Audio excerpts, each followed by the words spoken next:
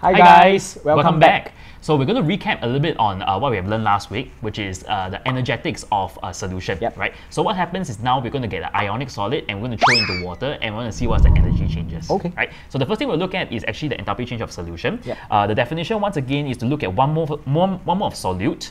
You're going to dissolve it in a solvent, which typically is going to be water, and you're going to form an infinitely dilute solution under the standard conditions here, right? So if I were to use NaCl as an example, so we're going to take the solid solute, okay, NaCl. Tell me how you're going to write the equation. So you're going to dissolve it in water. So usually we'll just write plus AQ to represent it dissolving in water, right? So when sodium chloride is a soluble salt, it dissolves in water, right? It will become its ions, Na plus A aqueous and Cl minus A aqueous. That's right.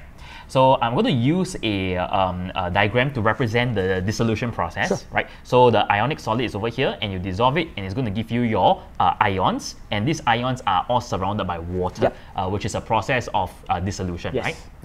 Unfortunately, this whole process doesn't just happen instantaneously. You can broadly divide this into a two-step process. So the first step is actually to go and break all the ionic bonds inside the solid so that we're going to get their separated ions, and after which I'm going to throw them into water. In the context, we're going to surround them with water molecules, right? So each of these steps is associated with an energy change. Can you run us through the first one, Mr. Yap? So the first one involves breaking the ionic bonds and separating the ions, right? So that has to do with lattice energy. So the definition of lattice energy is on the screen. Essentially, is the heat evolved when 1 mole of an ionic solid is formed from its constituent gaseous ions, right? Under standard conditions.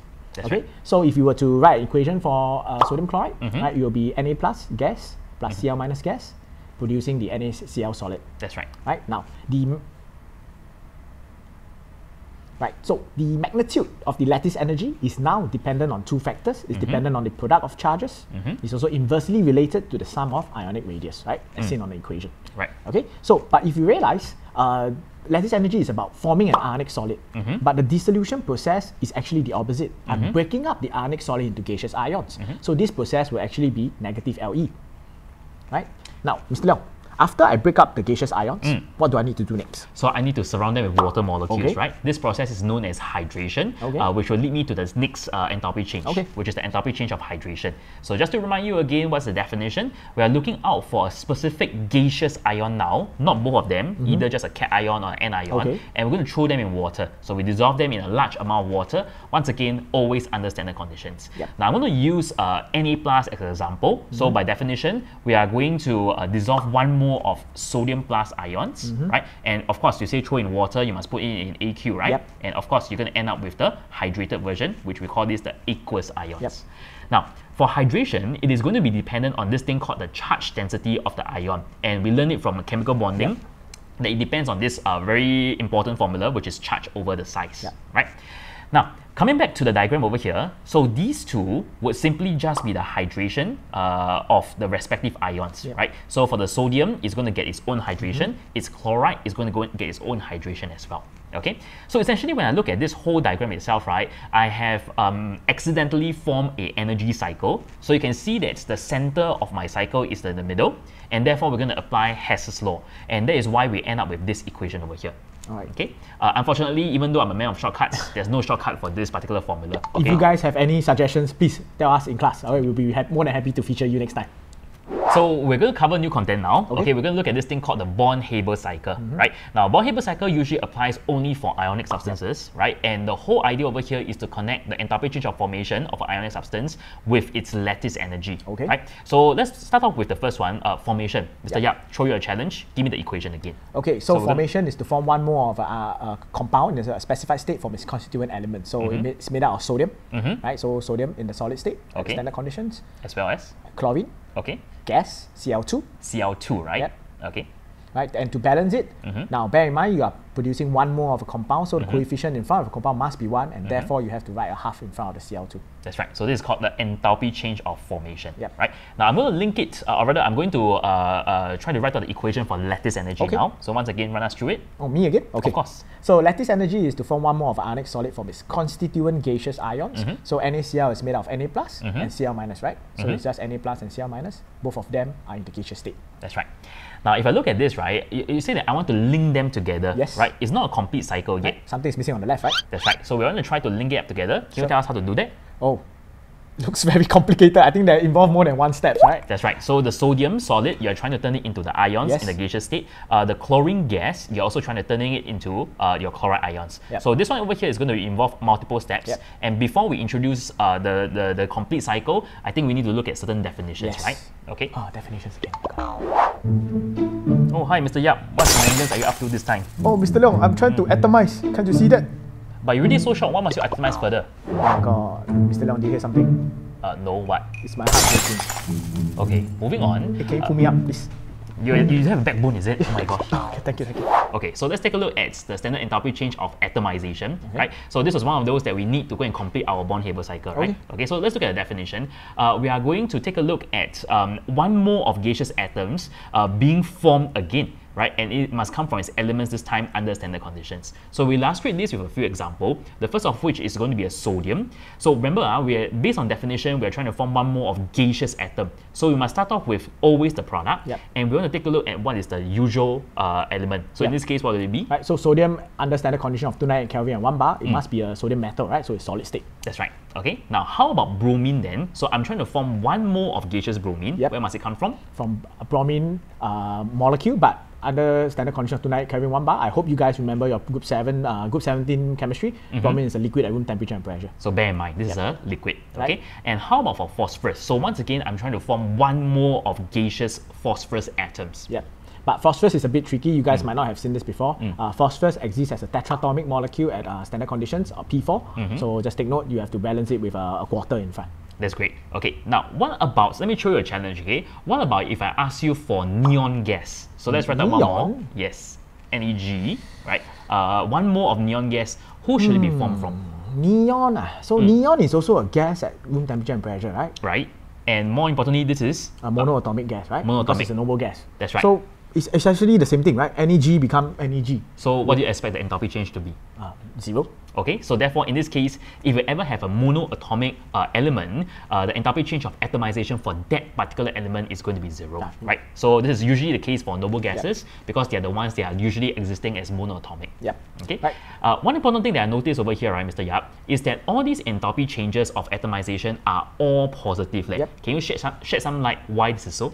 Because enthalpy change of atomization is an endotomic process because it involves breaking of bonds, could either be metallic or covalent bonds in nature. So that's why it's always a positive value. Very insightful.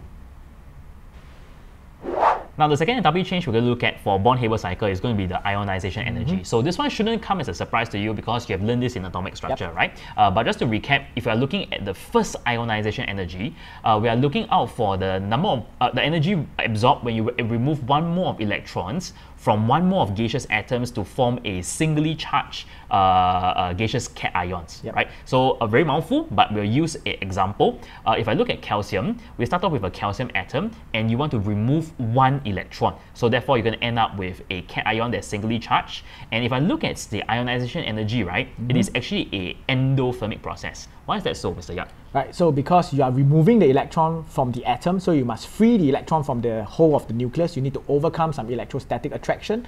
Energy is needed, endothermic, that's why. That's right. So what happens if I decide to look at the second ionization energy? Okay, always asking the insightful questions. So for the second ionization energy is the energy needed to remove 1 mole of electrons from 1 mole of a singly charged gaseous cation to form 1 mole of a doubly charged gaseous cation. So in terms of the equation, it's whatever Mr. Leong is writing on the screen now. That's right. Alright, Mr. Leong, so you asked me what is second IE, right? Can I ask you back what is third IE? Sure, but I think I should pose this question to the students, right? So you will answer it in class. What about fourth IE? You will answer it in class. Fifth IE? You will also answer it in class. All Mr. Leong students, please prepare the answers for all these. We'll ask you in class, okay? Sure. Alright, so the next thing we're going to look at is electron affinity. Now, electron affinity essentially is the opposite of ionization. Ionization removes the electron. Electron affinity puts the electron back in. So first electron affinity is the energy released when 1 mole of electron is added to a mole of gaseous atom to form a mole of singly charged gaseous anions. Alright, now if you were to look at the example below, right, so oxygen atom taking in 1 mole of electron to form O minus. Right, Now, Mr. Leong, you will notice that the first electron affinity is exothermic in nature. That's right. Could you share some light? Okay, sure. So it's exothermic. The reason why is because we are pushing electrons into the atom, right? Yep. So in order for the atom to hold the new electron in place, it definitely must form some electrostatic attraction between the nucleus and this incoming electron, right? So as a result, this feels like it's a bond-forming process, and that is why this is an exothermic reaction. All right, okay. That's good. Now, in terms of the second electron affinity, so if you look at O minus as a sample, so you're going to put in another electron into the O minus to make it O2 minus, but you will realize that the second electron affinity is positive in nature. Now, Mr. Leong, why do you think is this so? I must shed some light now again, right? Okay, so obviously, you might think that the second EA might have the same idea as the first because you're trying to form electrostatic attraction, right? But the problem over here is that you notice that there is actually two negatively charged species coming very close together. And what do you think will happen? Negative, negative, repel? Repel. So therefore, if you insist on this reaction happening, right, you say that I need to supply some energy to push them close together before they can collide and they can react. So you need to force them together, you need to invest energy into it, therefore EA2 would be endothermic in nature. That's right. So in fact, EA2, EA3, EA4, and so on will always be endothermic. So only first EA is usually exothermic for non-metals. That's nice. So after learning all these definitions, right, we can many definitions. Okay, so we can finally connect our Born-Haber cycle, right? So I think our job just now was to try and connect all these elements into their gaseous ions. Yeah. So can you now help me to connect the dots? Help you? Sure. So for sodium solid, you first need to make it into a sodium gaseous atom, so NaG. Okay. Then after you make it into NaG, you can just remove one electron from it to get Na plus. So that, right? So that's that. Now in terms of the non-metal, you need to make once again it into an atom, chlorine atom. Then the electron lost by sodium would be forced into the chlorine atom to make it in the Cl minus. Okay. So in terms of the energy changes wise, you tell me that the sodium become the gaseous atom. What kind of enthalpy change am I looking at here? Enthalpy change of atomization. That's right. Atomization of your sodium metal, right? Yep. How about turning it into the ions? First IE. First IE. That's right, because you're removing electrons. Now, conversely, for the non-metal, the chlorine diatomic molecule become chloride atom. Yes. Atomization as well. Atomization again, right? And how about from chlorine into the ion? It's the opposite of taking out electron, so it's EA, putting in an electron. That's right. So there you have it. This is the complete Born-Haber cycle, right? But this is not all, because sometimes instead of doing the cycle, they might choose to do the energy level diagram, right? Yes. So we're going to run you through this using the acronym over here, which is called FAIL, F-A-I-L. Learn already will fail chemistry, no? Won't if you learn already, then you won't fail lah. Never learn, then will fail, is it? Yes, correct. So we're going to take a look at what does the FAIL actually represent. Now, first of which, the F stands for formation. Okay, so we're going to start off our energy cycle with the zero energy level, which this always represents the elemental form, right? So I assume that your ionic substance is given by Mx over here. M is the metal and X is the non-metal, which I'm going to assume that it's going to exist as a diatomic molecule under standard conditions. So we're going to also assume that the formation is going to be exothermic. So I'll write out the energy level first, right? For the reactants going downwards towards the products. That is your F. Okay. Can you run me through A then, Mr. Yap? Right, so A stands for atomization. Usually we will just do it atomization of the metal first, followed by the non-metal. So let's atomize the M first. Okay, so atomize MS, we're going to change to Mg. Right? So that's what you see over here, right? Yep. Okay, then after you atomize the metal, you atomize the non-metal. Right? Do it systematically. Okay. Right? So after you represent it on the screen, right, half X2 become Xg. Right? Now after you atomize the metal and non-metal, the next one is I, right? Ionization. So you need to make it into ions. So let's make, we remove the electron from the metal first. So that's first IE. Now the electron is produced. Please remember to write it. Right? The electron produced lost by the metal will now be added into the non-metal. So the non-metal will take in the electron, that's first EA. Right? Remember EA is an exothermic process, so please remember to point it down. So now what you have left with is the gaseous ions, right? So what's the last arrow, Mr. Leong? It's going to be called lattice energy, right? So there's going to be the L of the FAIL, right? Now, if I look at this over here, right, there's something a little bit different, okay, of which we're going to look at this atomization of the non-metal, right? Because normally they don't usually give you this inside your question. What do they normally give you? Usually they don't give you anything. You're expected to know where to find it from. Okay, so turns out we have to use the idea of Born energy. Born energy, which can be found inside your data booklet, right? But one problem about the Born energy is this. Let's write out the equation and see what's the problem. Okay, can you help me out with that? So the definition of Born energy is the average energy needed to break 1 mole of a gaseous covalent bond. Right, so the number in front of the reactant must be 1 because it's 1 mole of a bond in the reactant. That's right. Right, but if you realize the equation representing the atomization of X, right, is not the same as the equation representing the bond energy, right? What's the difference, Mr. Leong? So this one only requires you to have one X atom, but for bond energy, it's actually going to give me 2, right? So what's the consequence then? You need to halve it, essentially. That's right. So I need to halve everything. So half here, this one becomes 1, and this one will become a half over here, right? So that's exactly matching up to this equation, which means that if I try to look at the atomization of X, it is essentially the same thing as half of the bond energy for your X2. Okay. Right. Now, drawing all this is good. Yep. At the end of the day, I still need to use an equation to connect all these enthalpy changes together, right? So what's next? Right, your favorite clockwise equals to anti-clockwise, which is Hess's law. Right. So I think over here is pretty straightforward. You tell me that the center of a clock is here, right? And we're going to look at all the clockwise arrows, which I hope is not too hard. It's going to be looking like this. So you're going to add up all these enthalpy changes that I've highlighted for you.